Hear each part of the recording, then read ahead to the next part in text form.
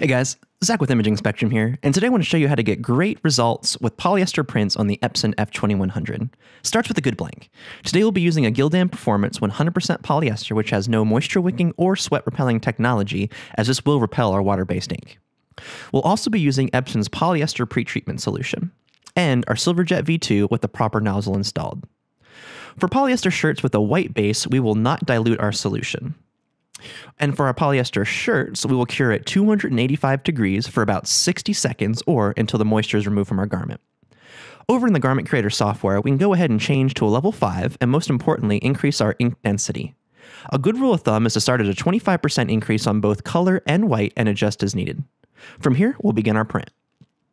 Of course, it will lay down our white base first, followed by the color, which I have sped up here.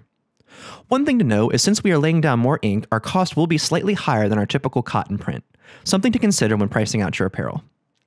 With our print complete, I will go to my Geonite DK20A and hover over my print for 30 seconds to keep our colors intact. From here, I will add my protective cover sheet and press with light pressure for 60 to 90 seconds until the print is cured. And we have great results. Next, we'll print onto a white 100% polyester t-shirt. This time we will dilute our solution, 6 parts distilled water to 1 part polyester pretreat. A good scientific rule of thumb is to saturate your garment with 30 grams of pretreat for a full-size print, in this case 14 by 16. Again, we'll go to our Geonite and cure for about 60 seconds or until all moisture is removed. Once complete, we will put our garment onto the printer and using our 25 density increase in color, we will print. Since we are printing on a light colored t-shirt, we do not need a white base. This will speed up our printing time and reduce the time it takes to cure.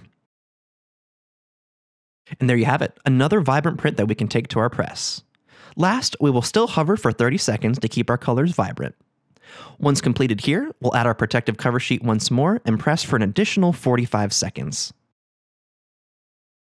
And here it is completed, a gorgeous 100% polyester shirt ready for wash and sale. Hopefully this shows you some of the capabilities beyond cotton printing, and if you have any questions, feel free to reach out. As always, if this was helpful, please like and subscribe, and I look forward to seeing you in the next one. Take care.